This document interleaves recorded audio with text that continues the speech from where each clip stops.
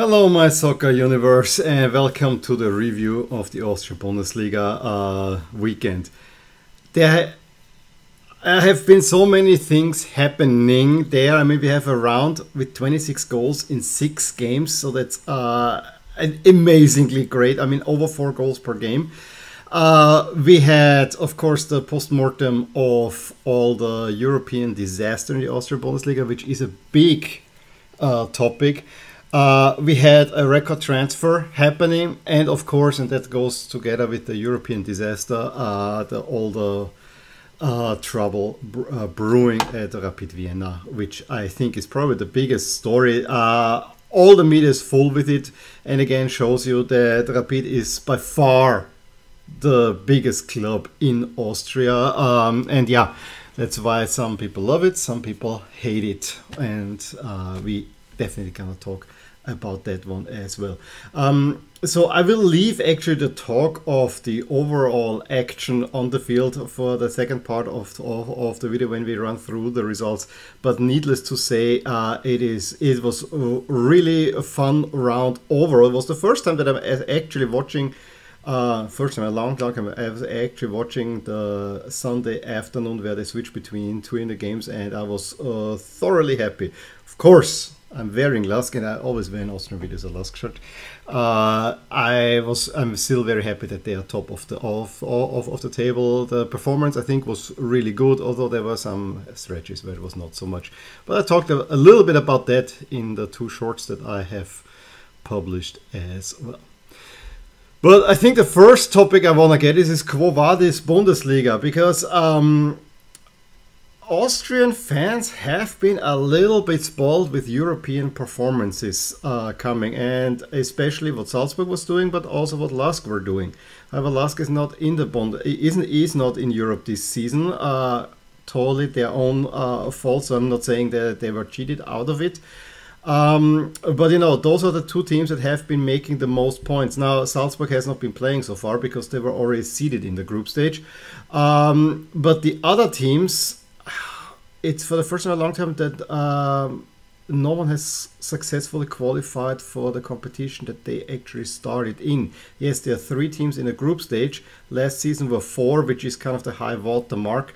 I would have fully expected to be there to be 4 teams, but the showings were not so great. I mean, I take out Sturm Graz now because I think Dynamo Kiev is probably just a touch too far, and qualifying for the Champions League through the league route is no easy feat, and we saw that Dynamo Kiev was completely outclassed by a furious Benfica, and I think Sturm Graz would have looked equally bad. So I want to take them out. I think they have a rather tough draw for the Europa League group stage, but maybe they can get a point or 2 here and there. I don't know what Salzburg will do. Part of me doesn't want them to do much because they're in a group with my other favorite team, Milan. But you know, I think Salzburg at least will probably should survive until the next round. But it's all the other teams that I'm really worried about. Wolfsburg, let's start with them, because they were my lowest bet. They have been actually doing their part in Europe as well, and they're the smallest club by far.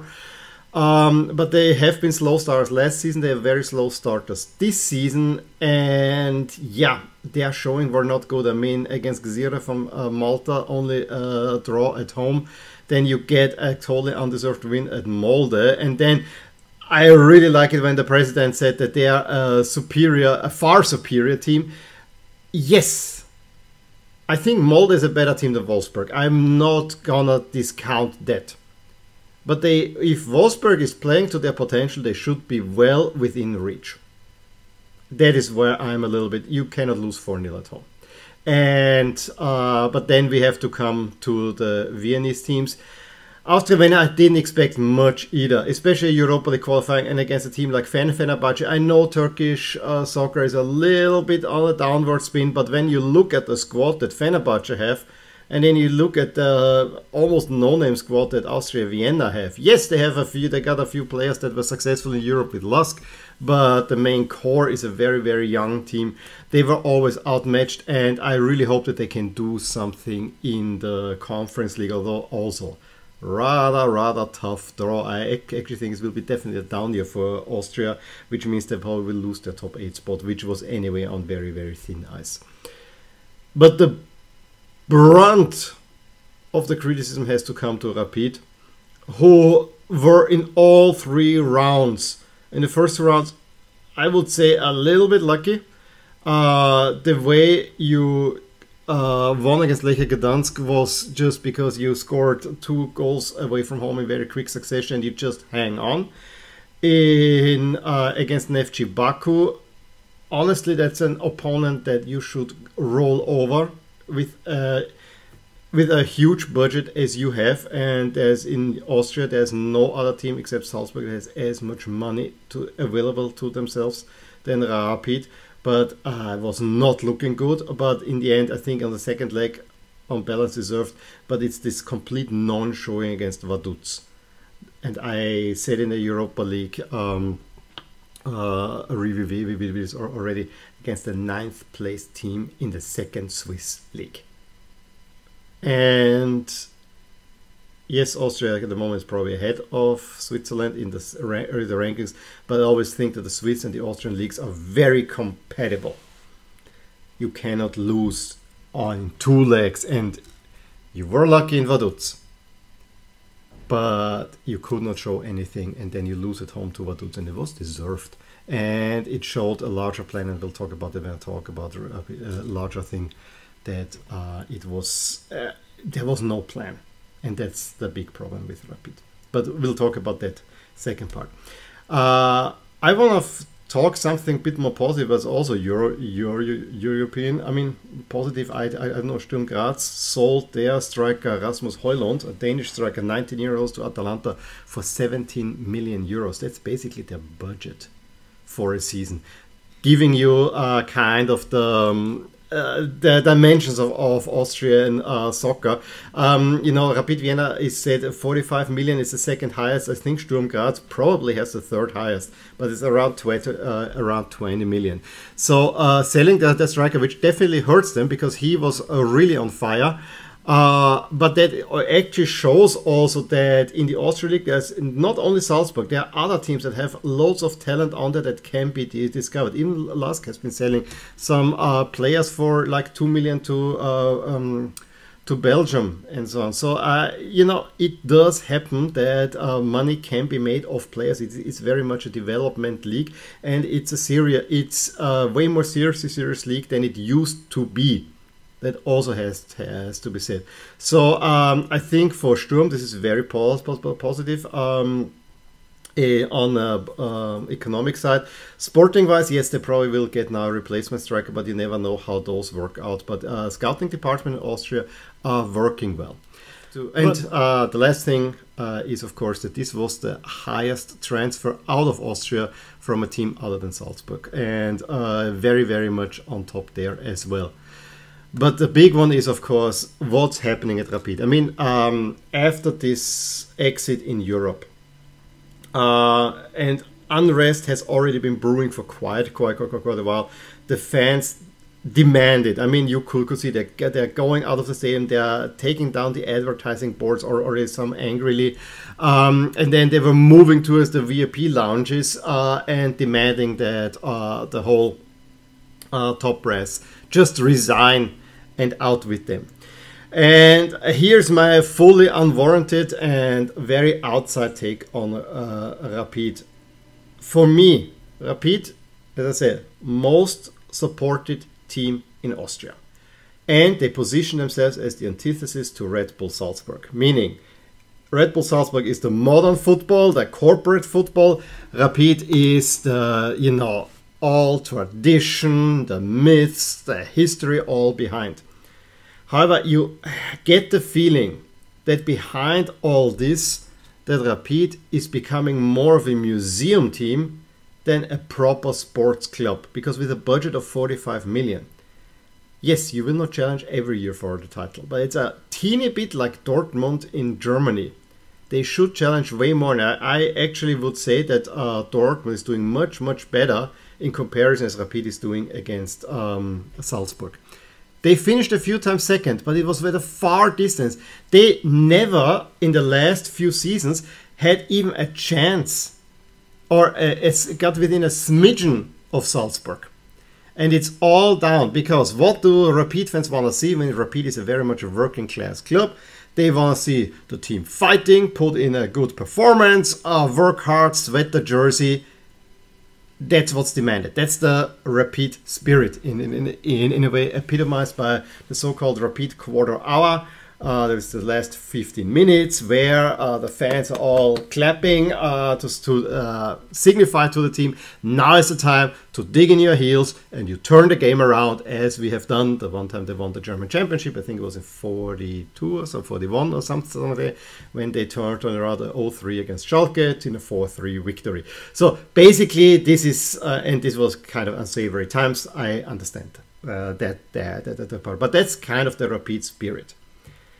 But behind all that, add that the Rapid fan culture, especially the ultras, I would argue are the most powerful ultras in the entire German-speaking world, because they have the power to overturn and the top brass, and have been very much pandered to by the leadership of the club for a long time.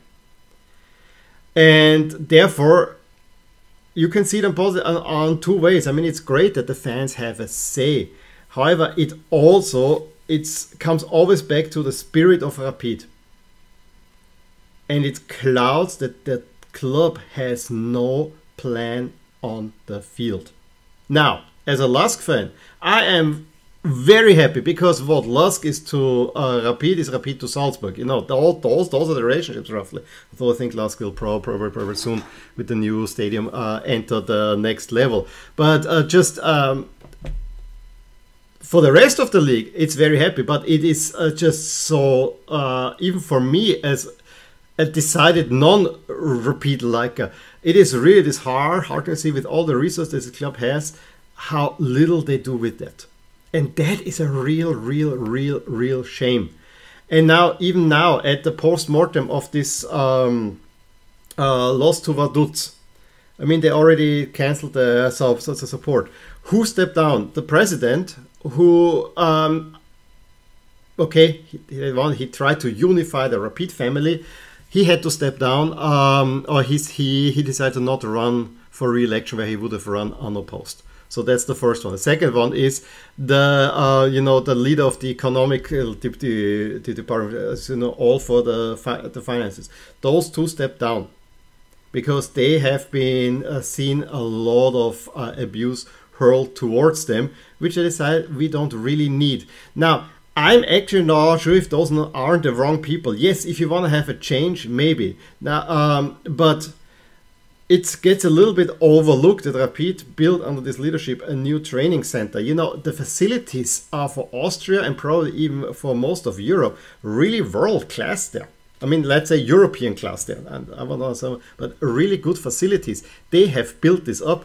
They are the ones who put the sponsors in, but of course most sponsors are now threatened away because of all the influence that the ultras can have, and they don't want to be associated with very unpopular leadership. But for me, the leadership where it really is lacking is on the sporting field, because there is no identity. There's no identity of how Rapid wants to play. Salzburg has a clear identity. LASK, for a good while, had a clear identity. They're trying to rebuild it now. Sturm Graz have now a clear identity. Rapid has no identity whatsoever. This is a team that wants to become champions, but as soon as you give that team the ball, they have no idea what to do with it.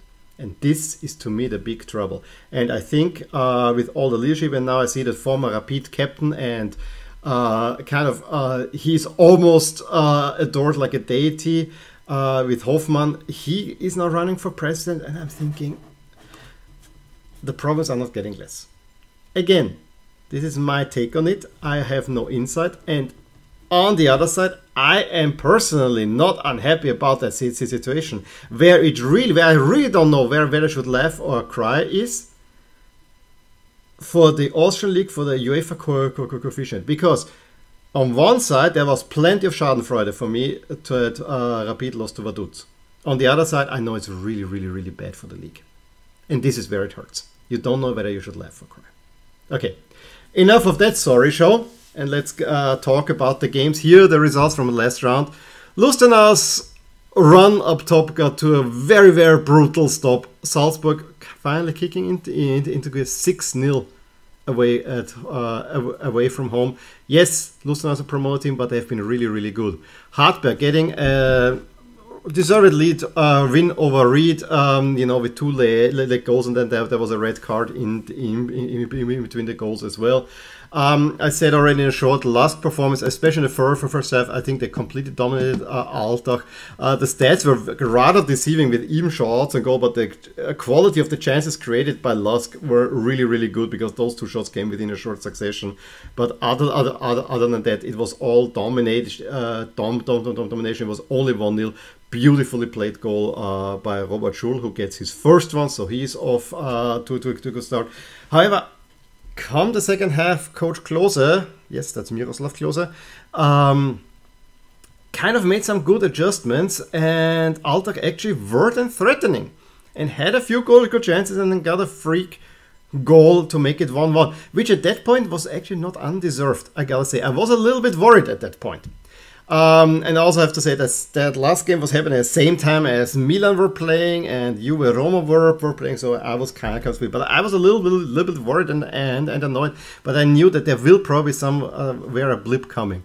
Within a few minutes, Jovicic fires a shot in. I mean, it was off a corner and he just yanks it in.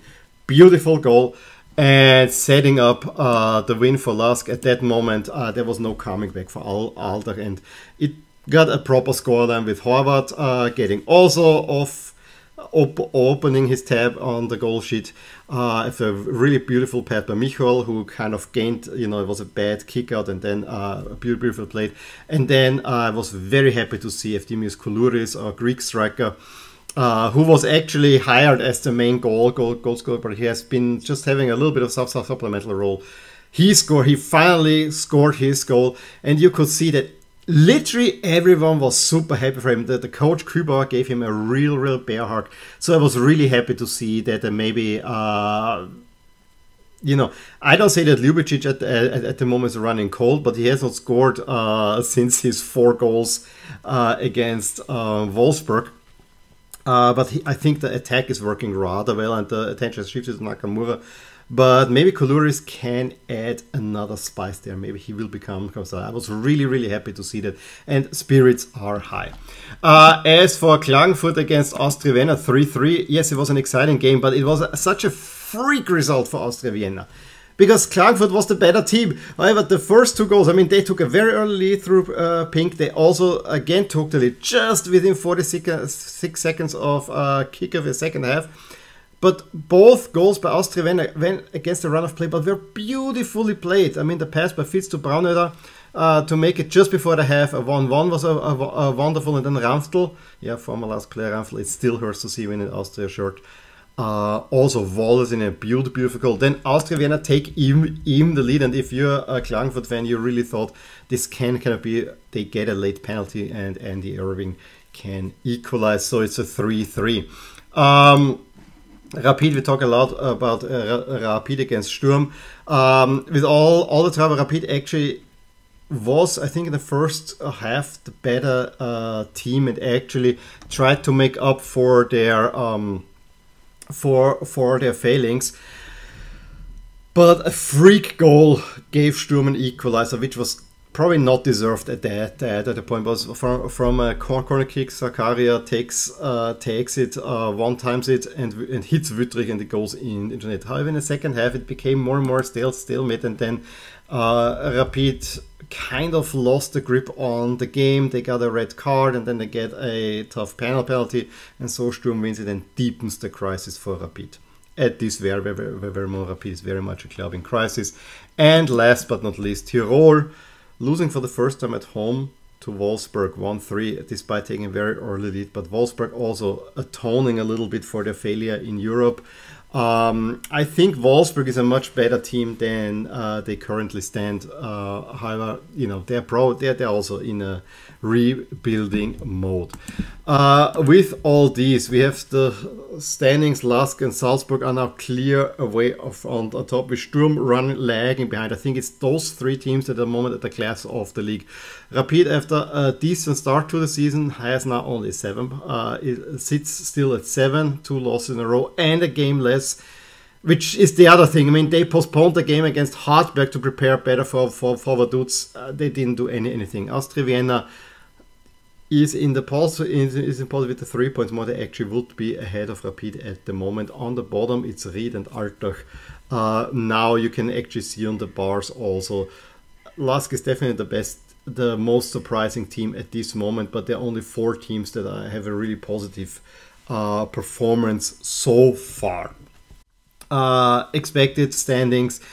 Regular season, yeah, the top 6 didn't change. There's a lot of change down there. I think Wolfsburg probably has a chance. I'm not sure if Lustenau will maintain the good start, but if they would clearly finish 6th, and then Wolfsburg would go in the playoffs. I'm actually happy that Lask at the moment is on schedule to finish 2nd in the league, but you know, again, it's a long league, and with all the good start, Lask having the best start in their history to any season. But I always say, for Lask, it's always, we had good falls many times and it all fell apart in the spring. A coach needs to show me what they have in the spring, and that's that. We have actually a cup round coming up in the midweek, and here of all the Bundesliga teams, except for Lustenau and Hartberg, all the games of all the Bundesliga teams. I think nominally Sturm Graz against Austria Salzburg sounds really enticing. However, that's the other team from Salzburg that, you know, was founded after Red Bull, blah, blah, blah. And it gives probably Rapid Wien a little bit of a chance of making up thing, you know, getting maybe on a winning side again, but let's see. Schwarzes Bregenz against Austria Klagenfurt is kind of a traditional duel from a long time ago. And then the next round is, I said in the last week's video, is very much a derby round. We have the Austria derby between Austria Vienna and Lustenau. We have the West derby between Salzburg and Tirol. We have a Styrian derby between Sturm and Hartberg. Then we have a Carinthian derby between Wolfsburg and Austria Klagenfurt. And then we have the Upper Austrian derby between Lask and Ried, which of course is the pick of the bunch, at least for me, because local pride is at stake. Long video, absolutely long video, but I thought I use this video now, you know, every other week you get an Austria Bundesliga video only to really talk about what's happening, and it was a very well timed in that sense, because there is at the moment a lot happening in the Austrian Bundesliga. And as I said, it's a league that is maybe a little bit overlooked, but I think it's a very interesting league at this very moment in time. Any case, hope you enjoyed this video. Give me a thumbs up if you did so. Leave a comment below if you want to add anything, or if you have other questions on the league. I'm happy to answer them. And yeah, subscribe to the channel if you want to see more. I will talk to you soon. Bye. Hey there, I really hope you enjoyed this video, and if you did, here are some videos and playlists that you might enjoy too. Also, please consider subscribing to my channel and hit the little bell icon so you get notified whenever something happens in my soccer universe. And with that, have a wonderful day.